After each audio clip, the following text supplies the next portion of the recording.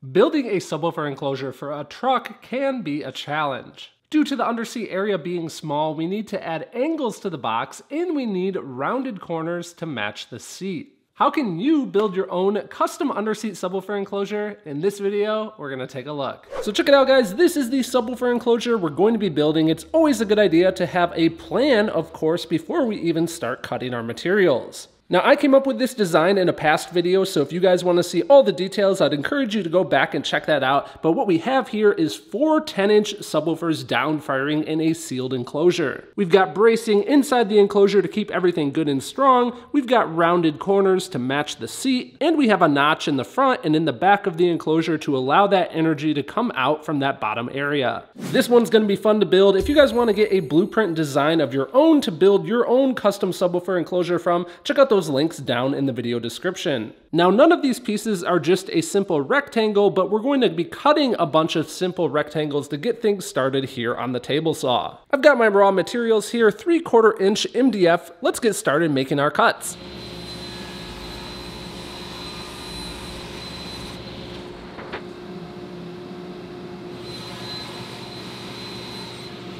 All right, so I've cut 4 boards so far. I've got the front, I've got the back, I've got the baffle that mounts the subwoofers, and then I've got the top. Now, each of those pieces are going to require an angle to be cut on them. After all, the top of this enclosure has an angle. So when I cut each of these pieces, I made sure that I oversized them so that I can trim them to their final size with the angle on this next cut. To get our angle exact, we're gonna use one of these digital angle cubes. I'm gonna zero it out on the work surface there and stick it to the blade.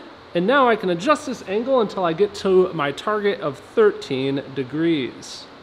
There we go, perfect right there. We can lock it in. Here's a cool trick you should know if you want to get true professional level accuracy. Once we've adjusted the angle of our blade, the distance from the edge of our fence to where the blade is actually going to cut the material is going to be slightly different than the value if it would be normally 90 degrees. So what you can do is make a test cut to see how much you need to adjust each of your measurements in order to get the final measurement that you desire. What you can do is you set your fence to a known value. In this case, I set it to 8 inches and I made a test cut. I then measured that test cut and I found that rather than 8 inches, my board was actually 7 and 31/32 inches. In other words, my measurement was off by a 32nd of an inch. So all I have to do is keep that adjustment value in mind when I'm making each of my cuts.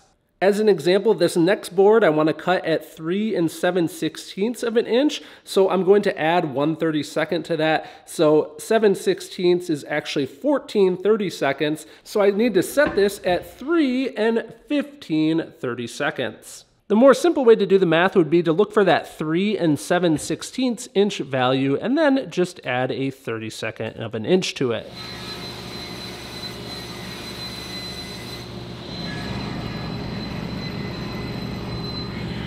So now I want to get these side pieces of the enclosure made, and these have a large angle cut that I need to make. So I started off, of course, with cutting out the rectangle for these first, and I gave myself a little bit of extra material on this side here so that I could cut this angle. Now here's another awesome tip for you guys. I know a lot of people would think that you would want to bust out the miter gauge here on the table saw in order to cut that angle, but you're always messing around with, do I have enough clearance for this thing to sit on here and still reach over to the saw blade? Is this even accurate enough? It never seems to work out quite right where it perfectly cuts that line. So instead what we do is we take a board that we've cut to a known width. This value could be 8 inches, 10 inches, 20 inches, it doesn't really matter as long as you know what the value is so that you can set your table saw fence to that value and as long as it's big enough to hold our piece on the board. Now we're going to take a piece of double-sided template tape and we're going to stick it to the piece that we need to cut, and then we're going to take our board of a known cut width and we're going to stick it to our piece. By doing this, we can now bring this assembly over to the table saw, and I'm going to hold this firmly while I make the cutting pass, and as you can imagine, it's going to cut on that line absolutely perfectly, giving us our angle. So here I've got my 2 side pieces and they perfectly match each other and they are perfectly cut. I'm going to use that same method when I go to make these braces on the inside of the enclosure. Again, because I want to get that angle perfect, I'll do the same process. Now we're going to turn our attention to making these corners that add that rounded look to the box. Now you'll see that each of these corners have a little notch in them, and that's so that once we have the vertical pieces, like those side pieces, they can come in and they can fit into that little notch as part of the corner. To make these corners, I'm going to be using the quick corner templates from Mobile Solutions. In this case, you can see that we're going with the 5-inch radius because that's what matches our seat. But if we were doing something different, there's also a 3-inch, 4-inch, that 5-inch of course, the 6, 7, and 8-inch options from those guys. To make our first one, we're going to be using the template along with some template tape to stick it to a piece of wood, and then we're using a 1/4-inch flush trim bit here on the router to copy its profile. Once that's done, we'll continue the process in making the stack by using CA glue to stick each additional layer in place. So we will continue our box building in a second here, but I do want to take a quick second to tell you guys about show sponsor Audio Control and their LC series of subwoofer amplifiers. There are currently 2 different options in the line, the LC-1.800 and the LC-1.1500. This is the rated power in watts RMS, and both of these amplifiers make their rated power at 2 ohms. What's special about these amplifiers though is they have a ton of different features that make them a great choice to add bass to your system. An example of one of those features is the proprietary AccuBass technology that Audio Control has built into their amps. What happens is if we are using an OEM source radio, when we turn up the volume, a lot of times the OEM makes it so that the bass level actually reduces, and they do that to protect their inexpensive stock speakers. But when we add an aftermarket amp and subwoofer and upgrade our speakers, we obviously don't want to do that anymore, and the AccuBass allows us to counter that roll-off. This makes sure that we have perfectly performing bass. To learn more about the LC series lineup, be sure to check out the link down in the video description. Alright guys, so we've got our stacks here. Now I've actually made 4 of these, and the reason is the baffle, which is the layer that actually has the cutouts for the subwoofers, that's going to be an additional layer that's going to have this same curved profile on it.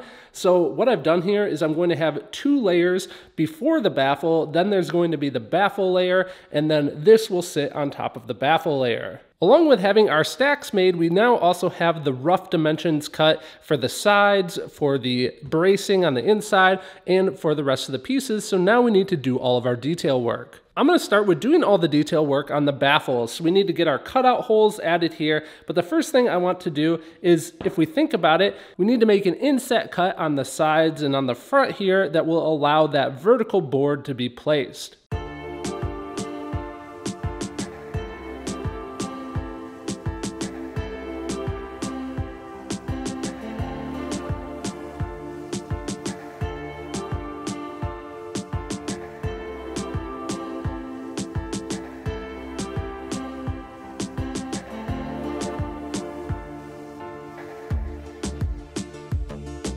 So you saw me make these lines perfectly straight by using those straight templates on the router, and that's so that I have a nice clean reference point to start making my dimensions for all of the cutout holes. Now the reason I haven't cleaned up the corners yet is I don't want to do that until I permanently attach these stacked pieces to the baffle. So on those straight cuts, I made sure that I came close enough that I would start to land on where these quick corners start, but I don't want to attach the quick corners quite yet because they're going to get in the way while I make each of the cutout holes. So now I'm going to start marking out the center point of each of these dimensions and making those.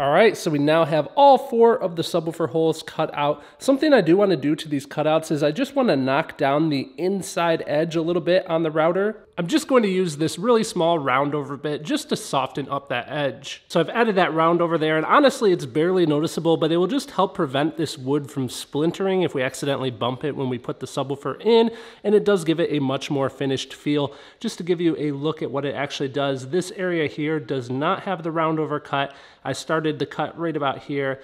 It's essentially just sanding that edge, but we can do it very quickly. Now that we've done all of our detail work on the baffle, we can permanently attach our quick corners and we can flush trim those to match the baffle. So now that all the detail work is done on the baffle, I did a dry fit of the front piece here, and we do need to do a little bit of detail work on the front.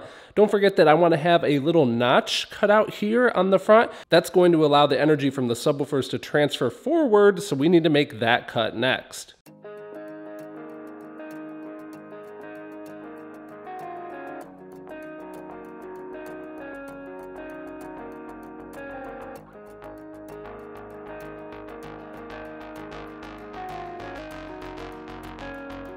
There we go, guys. Now we have our nice cutout on the front of the enclosure. Now we still have some more detail work to do on the braces, but I want to get some assembly work done here first. The assembly process is nothing crazy. We just take some wood glue and we're going to apply it to all of the mating surfaces, and we make sure that we spread it out so that the surface is completely coated. Once we've done that, we assemble the pieces, and then we use a brad nailer to nail the pieces together so that it can hold together while the glue dries and adds the strength. So I've added the rest of our stack here. I've added the side pieces along with the front piece. Now this is where the magic starts to come into play, because we need to add an angle cut to this stacked part.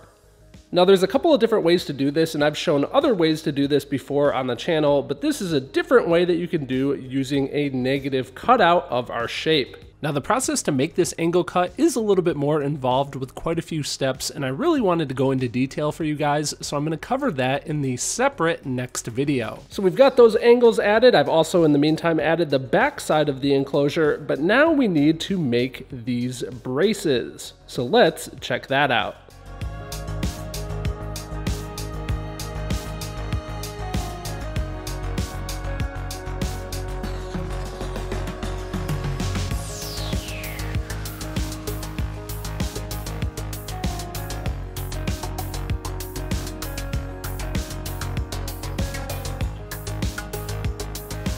So I've made 3 of these braces because they're going to be going in this area between the subwoofers, and right now they have kind of a hard edge on the inside. I want to soften that up by taking it over to the router and using this round over bit. There we go. These now have a much more finished look. Let's get these added into the box. And here we have it, guys, the bracing added inside the enclosure, fully mounted and glued in. Now you may have noticed as I went through the assembly process, I made sure that I ran a bead of glue into every single corner, and once I attach the top of the enclosure, I'll be able to reach in and do these corners through the subwoofer holes.